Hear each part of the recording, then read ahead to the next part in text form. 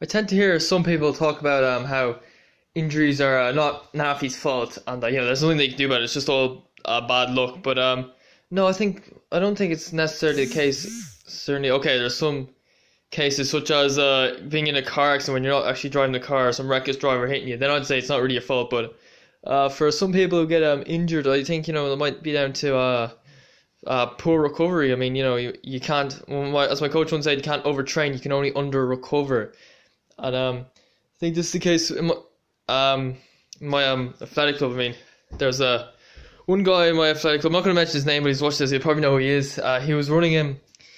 He was doing a recovery. What Sunday run was supposed to be an easy day, recovery run day for him. I think I was pretty sure he was doing a session the previous day. There was one guy there who was older, a few years older than us, and he started going off like a madman in the easy run the Sunday, and I heard they worked their way down to 5:30 mile pace before my coach eventually told him to slow down. And this guy gets loads of injuries. He seems to spend like half the year out injured. And we ran last season summer. He ran 8:51 for the 3K, 15:41 for the 5K. And those are good times, but it's not good enough where you should be doing 5.5 minute mile pace in your easy days. And this is the thing. Some people seem to think there's something wrong with going out for a long, slow, easy run or recovery run, and I just think that's ridiculous. I mean, okay, I don't know the opinion of most people, but my dad was always against me doing long, slow, easy runs. He was always saying you shouldn't do anything slower than 6 minute mile pace. It's a run. You shouldn't be able to tug. It should be hard and all that stuff. And my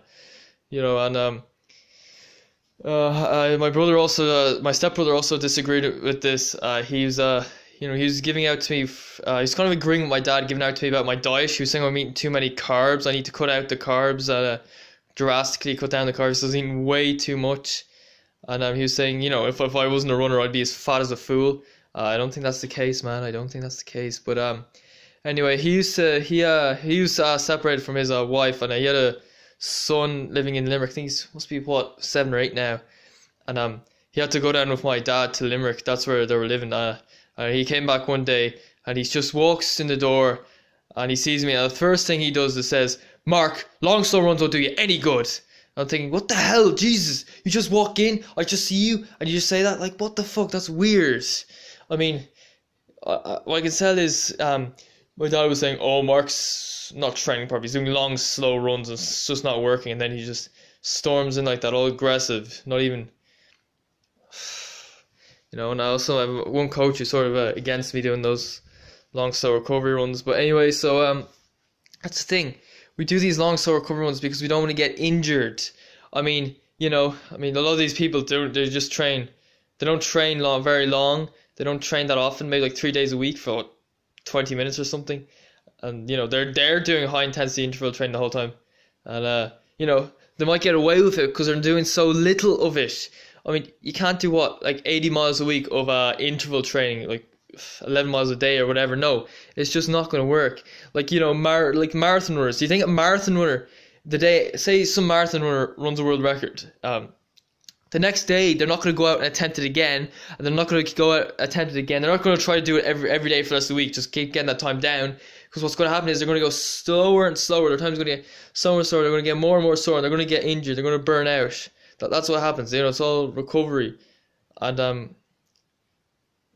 that's the thing. Recovery is very important, and that's why I don't think we should have as much sympathy as we do for guys who get injured. Like, a lot of the time, it is their own fault. They're maybe they're not doing enough. Maybe they're going too fast in the easy days. Maybe they're not doing enough stretching work, not foam rolling work. So I don't know. Maybe their diet isn't good enough. Diet helps you recover from runs.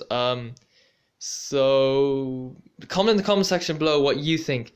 Do you think that people should have less sympathy if people get injured? Do you think it should be a case of people give out to them more? Do you think some of those people out there, who I hope are in the minority, should just cop on and stop giving out to athletes for going for long, slow runs when that's part of avoiding injury, improving?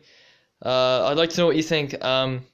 Thanks for watching. If you watch up to this point, very patient, and you're free to do what you like, whether that be like, comment, subscribe, dislike, whatever, and I'll hope you see you another time.